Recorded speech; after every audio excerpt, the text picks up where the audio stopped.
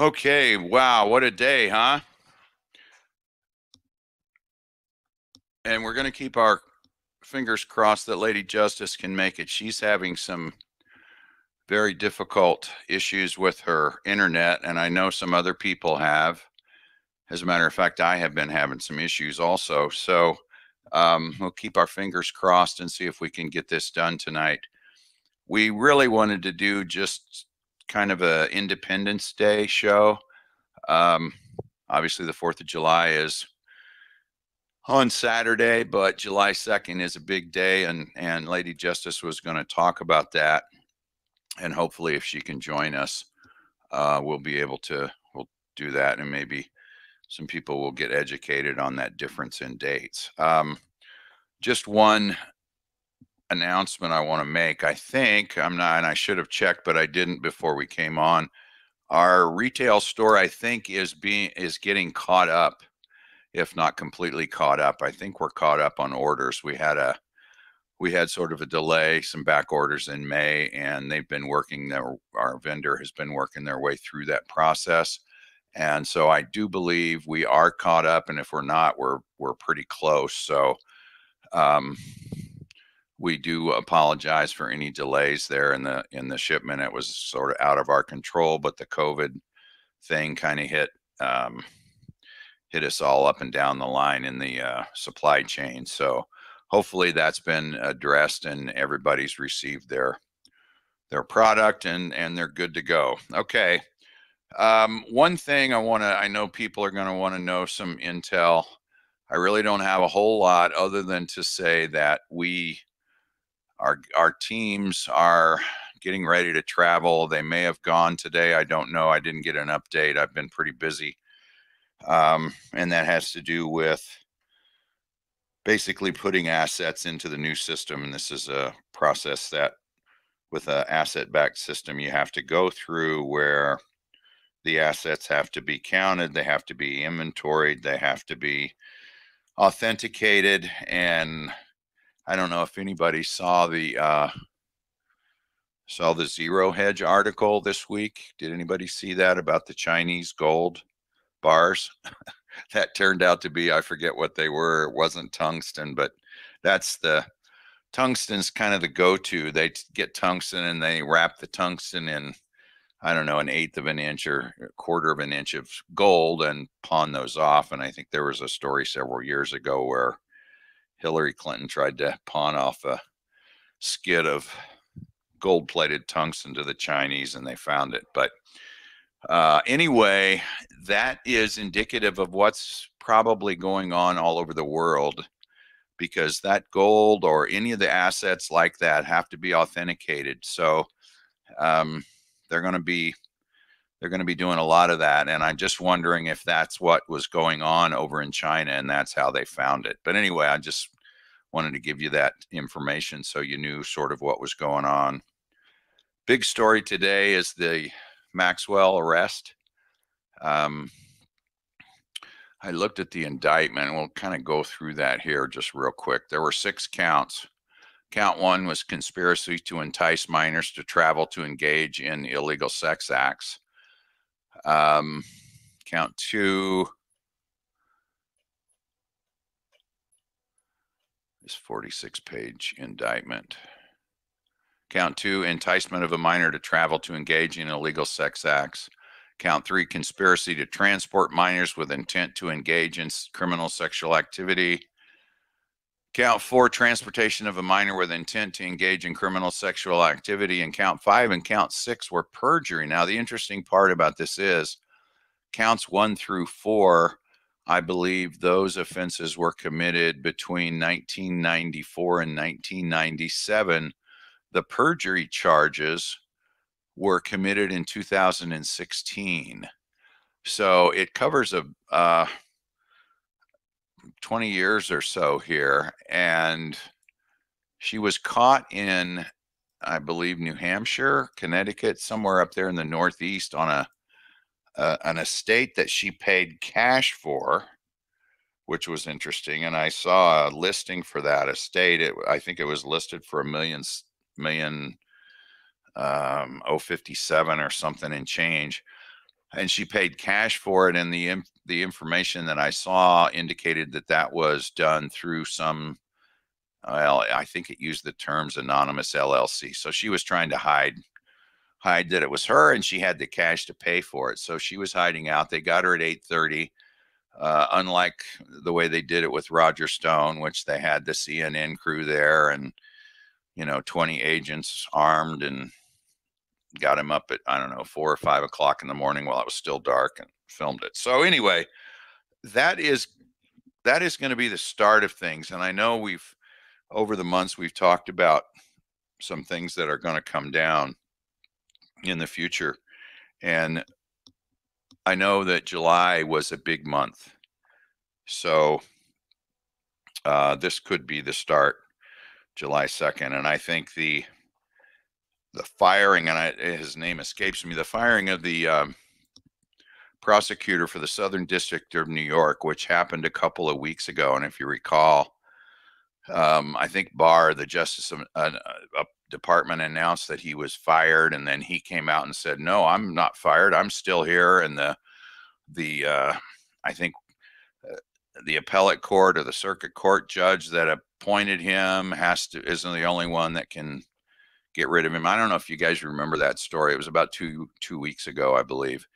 Anyway, sometimes you got to get these guys out of the way before you can do things. Now, the Southern District of New York is also where Anthony Weiner's laptop ended up. So we could be seeing, this could be the first, well, I think it is going to be the first of a lot of investigation and indictments.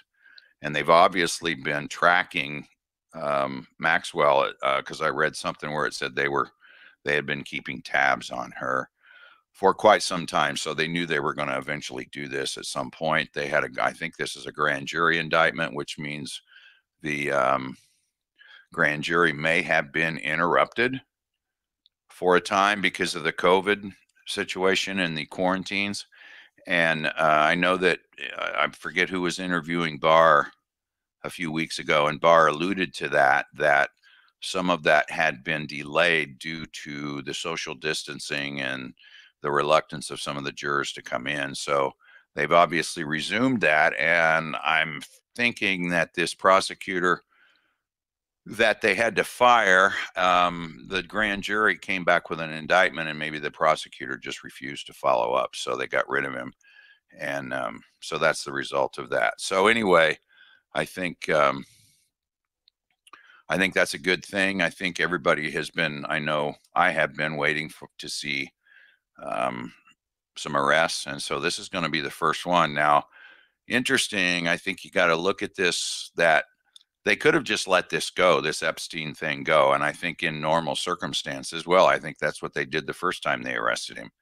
Slapped him on the wrist, made him register as a sex offender, spent his sentence, on house arrest or whatever it was, and then basically let him go on. So I think with them pursuing this with Maxwell, it looks like they're going to try to get to the bottom of it. And of course, we've heard the information, and I think the prosecutor who did the news conference today even indicated that they're trying to get Prince Andy to cooperate. I don't know what's going to happen with that, but I talked to one of our contacts in the UK today, and they said that MI6 may give him up if the FBI presses it. So I guess that remains to be seen. I don't know. They're making it sound like they want to talk with him, like it's, they want to get information out of him. But believe me, it's not about getting information out of him. They're going to try to get him to admit to something that's illegal, and then they'll slap the cuffs on him right then and there. That's the way they do it. So anyway, we'll follow that and see how that goes. But I think this is going to be the start of some very interesting times. If they're into the Weiner laptop, that means that they're into the Clinton Foundation. And I know there's been some information that's surfaced today about the IG's report. Not sure when that particular IG's report came out. I think it was Horowitz. It may have been the first one. the first one of the two. The second one had to do with, this was the controversial one where Horowitz found that there was no bias, but he cited, I think, 21 issues or 17 or something like that. But I think in the first IG report that was done maybe 2 years ago, there was a reference in there to the Clinton Foundation and the Wiener laptop. So that's kind of resurfaced a little bit in some of the posts and some of the stuff that's been talked about today in relation to Maxwell. So that could lead to other people, and I think it will. Now, before a few minutes before we came on, I was listening to, I was on the Michael Moore website, True Pundit. He was interviewing a victim of Bill Clinton. And I don't know, you guys can go to True Pundit and find that interview. I think it's about 32 minutes. It's pretty disheartening. I think the victim is now 26 or was 26 when the interview was done. I really don't know when the interview was done. I think it was recent. I don't know how recent, but anyway, the victim talks about, and his face is blanked out, and his voice has been modulated, so you can't recognize his voice. But anyway, he describes the start of this abuse when he was 8 years old. So if you can stomach 30 minutes of listening to this kind of stuff, you can go to True Pundit and find that interview. This information, according to Moore, also known as Thomas Paine, has been given to the FBI. So, once the floodgates get opened, we could see a ton of arrests coming down in the next few weeks or few months. And like I say, July was supposed to be a big month, and it's only the 2nd, and we've already seen this. So that's what we're looking at. Now, in the Discord, I got asked this question this week because there's been a lot of information out there about McCabe and Comey and Brennan and Clapper and Page and Strzok and Rosenstein being arrested, and even Obama and Big Mike, being arrested, taken to Gitmo, executed, all this kind of stuff. And wanted to know what I thought or if I knew anything about it. And the answer is I do not. However, I know one or two of our guys. I know one guy for sure is involved in some of these arrests, but it's so tight that he is not even sharing his information with the group. So the best that we could get out of him was, there's some names that you'll know. So it's going on, but I don't know if it's politicians. I don't know if it's business people. I don't know if it's Hollywood people or entertainment people. I don't know, but that's how tight it is. So anyway, I just wanted to put that out there because someone in the Discord asked me that question. And so I did answer it. And there are some things that I get that they say you can't put this out in public, but this was something that none of us can get anything out of them other than we're doing it, it's happening, but we can't tell you who it is. So we'll put that out there for what it's worth. As far as I know, on the financial system, it's still a go. It's going to take some time to propagate the system with turning or accounting for the assets, and then basically turning them into cash or currency, and putting money in the system, putting money into the accounts that's going to support the system once it gets up and going. So don't worry about Trump. He's been talking about a second stimulus even being better than the first. Don't worry about it, because the Federal Reserve is going to eat all of this. They're going to eat it. So it's not gonna create any issues. And by the way, I did hear I guess I can put this out there.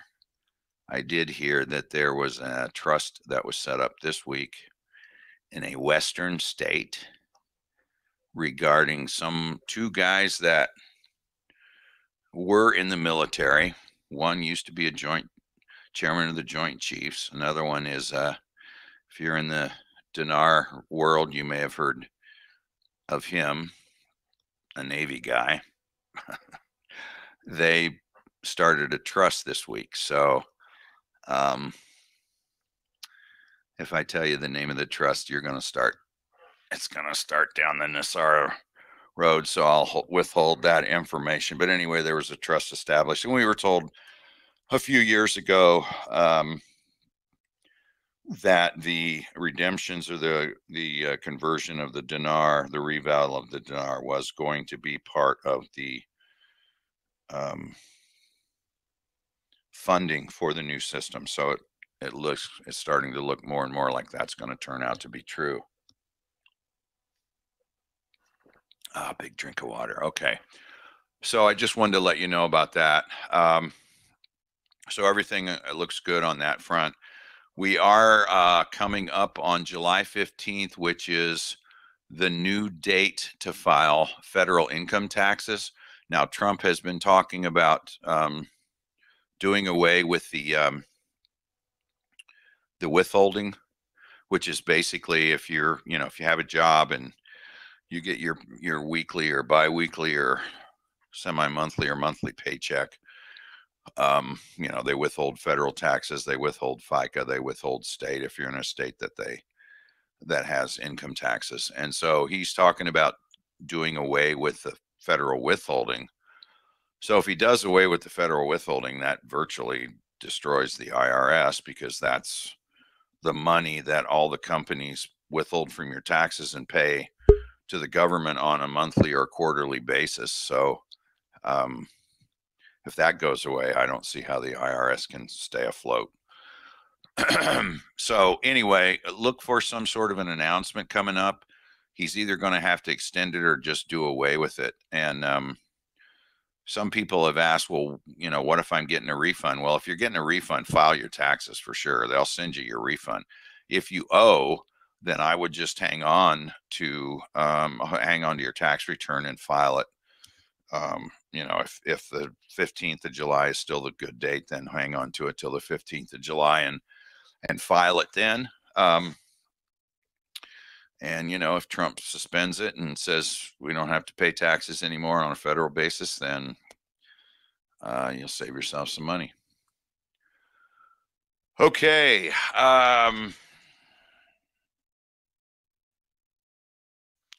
All right. So Lady Justice has arrived finally. So you want to say hello and good evening to all the good folks out there? Hello and good evening to all the good folks out there. I hope you're having a lovely evening. I hope your evening is better than mine. Well, it's nice of you to join us tonight. I apologize for my delay. I'm not sure. I'd love to know in the chat if anyone else is experiencing this. I have no internet. Everything's down.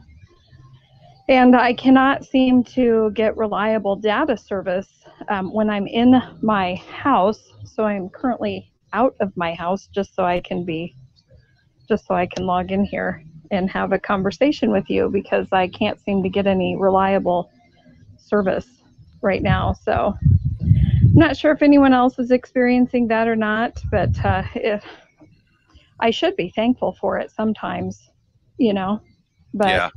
Tonight was not one of those nights. Was not thankful for it.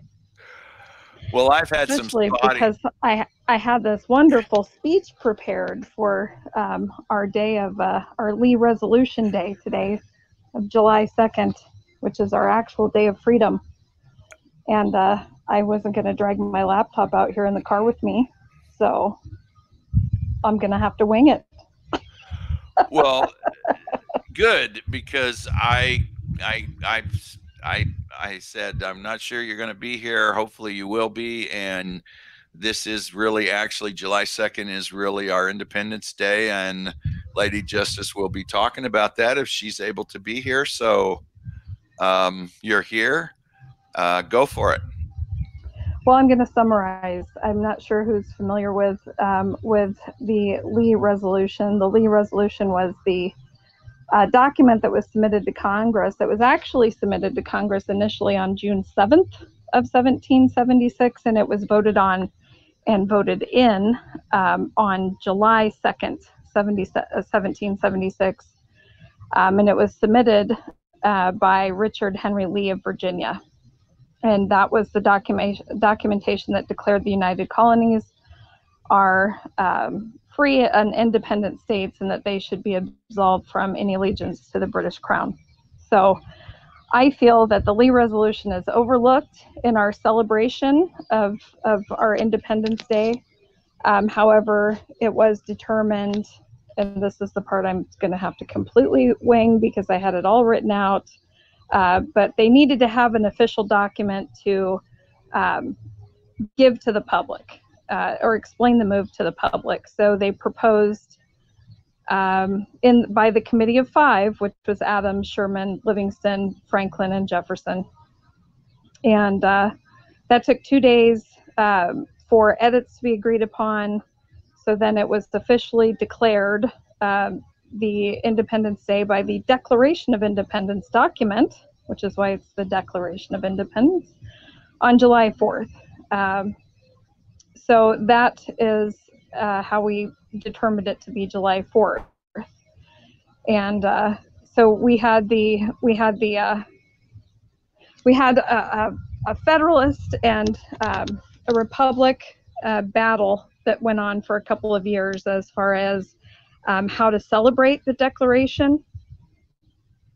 And the Federalist side was John Adams, the Republican side was the Thomas Jefferson side, and that the Declaration for the anniversary day weren't widely celebrated until it wasn't widely celebrated until the Federalists faded away, and that was around 1812. But there was a letter written by Thomas Jefferson in 1826. I believe it was the last letter he ever wrote. I'm going by memory here. But he had written, "For ourselves, let the annual return of this day forever refresh our recollections of these rights and an undiminished devotion to them." He and Adams then passed away 2 days later on July 4th. Isn't that an amazing story? Wow, I didn't know that. Yep. Yeah, so I felt that it was a great day, July 2nd, our independence, or a day of freedom, our resolution of freedom today, and it was a great way to start it with the news of a big arrest. And I know you covered that, but I think that this was a great way to start the day. So I personally am struggling myself right now. I'm very much excited to celebrate the freedom of this country, but right now I am struggling internally with the amount of sacrifice I see happening with those freedoms. So I'm trying to find a balance, I guess you could say, right now, especially because I see this ramping up again. I'm sure you saw the super PAC that was recently organized. I think Q did a post on it even, of the 43 prominent officials from the Bush administration organizing their super PAC to aggressively go back after the White House, because the gentleman who currently holds office there just doesn't, isn't distinguished enough to, keep their lies and corruption and bullshit going for the next 100 years of our lives. So, I'm in a state of I'm being pulled in different directions on how to celebrate our freedoms and how to handle this debacle of how I see our freedoms being trampled on more and more every day. So I'm in a little bit of a mood about it today. I don't know if you can tell. Well, does that mean you're not going to mask up? I am not a mask hole. That is not happening. You can count on that. This face is too pretty for a mask. Okay. All right. Yeah. All right. Okay. Let's get right down to it. Well, this was grocery day for me, so I was real cognizant because our governor came out yesterday and took us to stage 4.5, which is a made-up stage that only he could come up with, and proceeded then to spend about 15 or 20 minutes stumping for everybody needs to wear a mask, but of course it's recommended and not required. So today was grocery day, so I was really cognizant of how many people were wearing a mask, and it seemed to be percentage-wise about the same as it has been for the last few weeks, and that's anywhere from, I'd say, 60 to 75%. There was one person that I saw, and I said, "Where's your mask, young man?" And he said, "The same place yours is." Good answer. Good answer. And then there was a young female at the deli waiting to be waited on while I was getting my stuff, and I turned to her. She didn't have a mask on, and I asked her the same question, and she kind of gave me a funny look. I guess maybe she thought this old man was hitting on her, so I kind of I said, "I guess it's the same place mine is, huh?" And she said, "Oh yeah." Then she kind of smiled. So anyway, there were, I guess, the same. I didn't see an increase in the percentage-wise. I didn't see an increase in the mask wearing, and it was interesting because we actually go to two different grocery stores. One is sort of a main grocery store and, the big box kind of thing. And then the other one is an organic market. So it's interesting that I noticed as we were walking in and people were walking out, about half of the people who were walking out who were wearing masks would take the mask off as soon as they got outside the door. So, it's not going over well. I don't think it's going to go over well. And I think the more that we see various places, I think a couple of counties, maybe in southern Florida, their mayors came out and said they had to wear masks, and there's getting pushback. So I think there's going to be a lot of pushback. And I'm thinking about putting a sign up on my front door. I saw a couple of articles that claimed that there were only 5 states in the entire country that didn't have some sort of mask requirement, whether that was a local municipality or the entire state. I saw today that Texas, and I know there are Texas people in the chat, so they can correct me if I'm wrong on this, but I saw that Texas mandated masks today, and they reduced the group, the gatherings down to 10 again. I've seen some ramping up on the mask. I've actually, even in my own area, which I'm in, one of those 5 states that has no mask requirement whatsoever. But I was very disappointed when I went out today to see a lot more masks than I have seen probably the entire time this has been going on. Oh boy. In my area, and that was very disappointing to see. I do, on the flip side of that, I don't know if we have any Nebraskans in the, I don't know if that's how you would say that, but, Nebraska people in the chat. I have to give props to that governor who